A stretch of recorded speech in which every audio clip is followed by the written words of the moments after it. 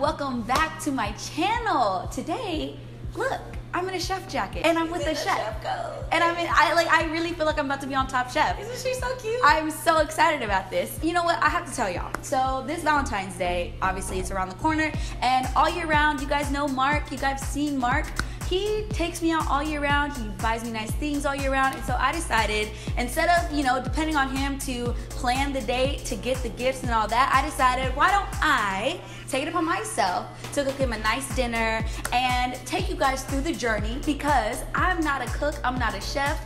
I love to watch Top Chef and Chopped and, Cooks and Cons and the Food Network, but I'm not, no. So I had to bring in my girl, Gabrielle, Chef L, and just to help me out a little bit and to also help us out in building a really beautiful and romantic dinner for Bae. Hashtag Chef and Curls is the name. Hashtag Chef and Curls is the name of this Valentine's Day cookie series. Yes, it is. You guys can actually, I also have a food blog. You can go to get most of these recipes as well as a whole bunch of others on my food blog, GabrielleMcBae.com. It has a lot of food, lifestyle, design, all kind of cute stuff. So go over there.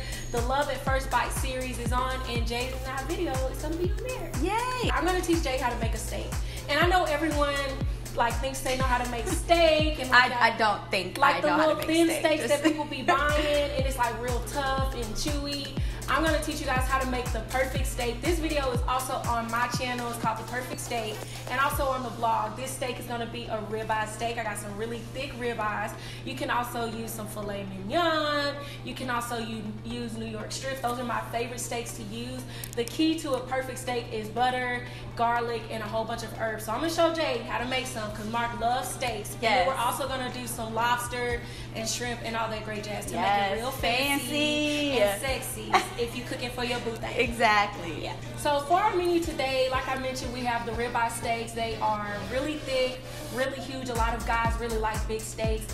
I love bone-in steaks, so you can really use the New York strip, the filet mignon. These are ribeyes. We're also going to pair that with some lobster mashed potatoes. I have some red potatoes here. I love mashed potatoes with skin on.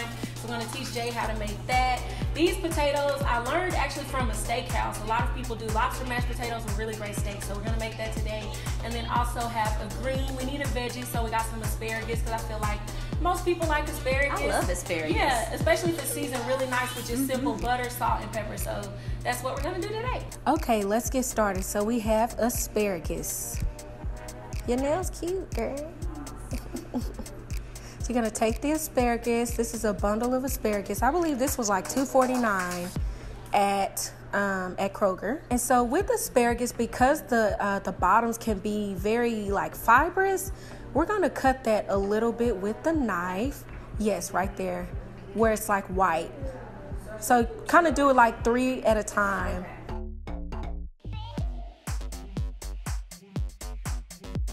All right, that's simple. So now we have some butter.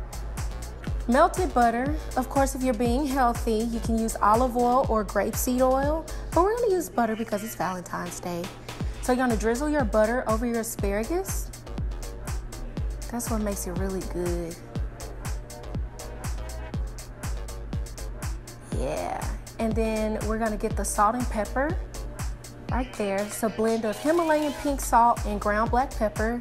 Himalayan pink salt is way better than iodized and kosher salt because it's 100% natural salt from the earth.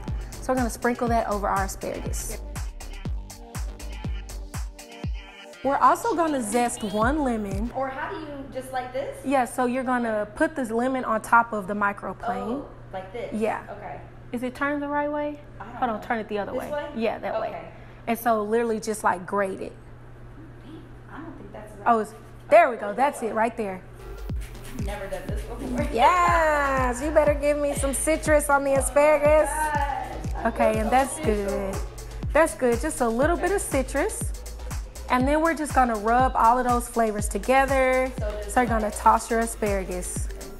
So that's gonna have the butter, the salt and pepper, the lemon. Gonna marry those flavors all together. And then from there, we're gonna put this in the oven on 425 And that's gonna stay in probably for like 15 minutes. We're not gonna keep it in too long. It really depends on the thickness of your asparagus, but we don't want limp asparagus. We want it nice and green and still with a bite to it. All right, now we're gonna start on our lobster mashed potatoes. So we're gonna start by cutting up some red potatoes. You're gonna, you're gonna start cutting in half and then just cut it in half again. So we're gonna put that in our pot that is boiling with water. Be careful. Look at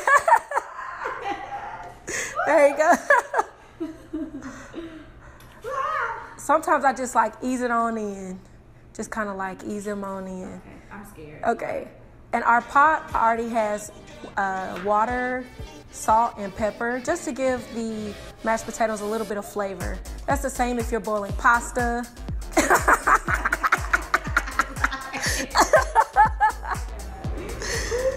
It's a labor of love. Cause Lord knows. Y'all see this water coming out this pot? Again, I love mashed potatoes with skins on. You can definitely peel your potatoes, and you also use. It's okay. Oh, just a little water on a little flame. Jade over here playing basketball with the potatoes. Oh my God. Is that okay? Yeah, it's okay. It's okay. There we go. Boom. She's done.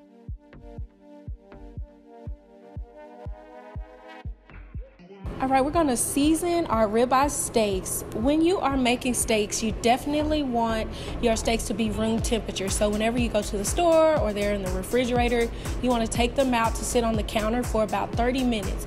And this will make sure that when it goes into the pan, it's not cold with a hot pan. So you're gonna season both sides with large salts of Himalayan pink salt and ground black pepper.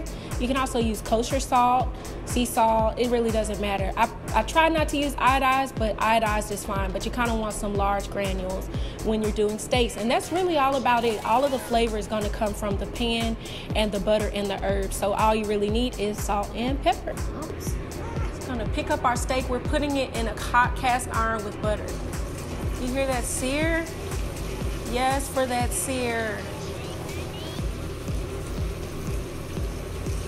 Both of those fit in there. All right, so we're gonna let that brown. The reason you want a hot pan and hot butter is because it's gonna give a really nice brown sear to your steaks. We're going to add some garlic and the herbs to the pan, rosemary and thyme, and we're gonna start basting, and that's gonna infuse our steaks with the herbs and the butter.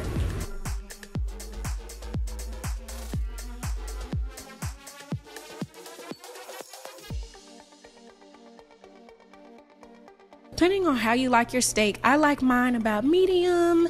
Most guys like theirs medium well if you don't like a lot of pink.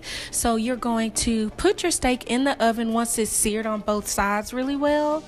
And we're just going to bake that just for a few minutes. You can tell the doneness of the steak based on how, I guess, soft it is once you press the steak. Okay, so we're going to take some peeled and deveined shrimp. These are 13/15s, which are some pretty large shrimp. Those are already peeled and deveined. We're going to add that to a skillet that already has melted butter. And we're going to put salt and pepper on those shrimp just to give it a little bit of flavor. So once we put that in the skillet, seasoned already, we're going to add some lemon juice and white cooking wine to our butter and shrimp. From there, shrimp cooks pretty quick. So we're going to let that turn pink. That's how you know that shrimp is done. You don't want to overcook it because then it'll be really tough and rubbery. So while that's going, we're going to go ahead and add our lobster. With the lobster, I'm going to take a raw lobster tail. I got these at Kroger for $5 each. So if you want some nice lobster tail, Kroger always has some really good large lobster tails for $5. We're going to peel that from the shell. It can kind of take a little bit of work. Usually I just slit it with a knife or a fork, cut that into pieces, just chop it up. And we're going to add that to our same skillet with the shrimp and butter and lemon juice and wine. And that's gonna be for our lobster mashed potatoes. So we can do that all in one just because it's seafood, so it doesn't hurt for it to touch each other, just as long as your shrimp is not already done.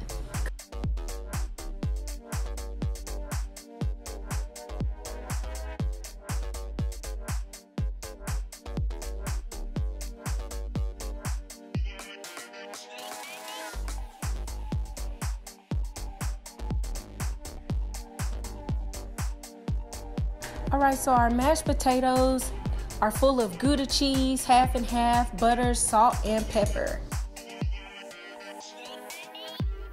So Jade's going to spoon those mashed potatoes in our little pot. This is really cute just for presentation purposes. And then we're also going to add the lobster on top of that. Yes, yes. And then we're going to garnish with parsley after that. That's beautiful. So all those seafood juices were just sitting there. Chopped parsley is always just cute for garnish. Those are our lobster mashed potatoes. So, of course, you want to make your steak really pretty. You want to make it aesthetically pleasing and really cute and sexy. That way, your boo thing, whoever you're trying to impress, you're definitely going to get some brownie points if it looks really nice, too. Hope you guys enjoy. You can find these recipes on GabrielleMcVeigh.com, and the link will also be in the description box. I hope you guys enjoyed this video. Stay tuned. We're going to be doing another video together.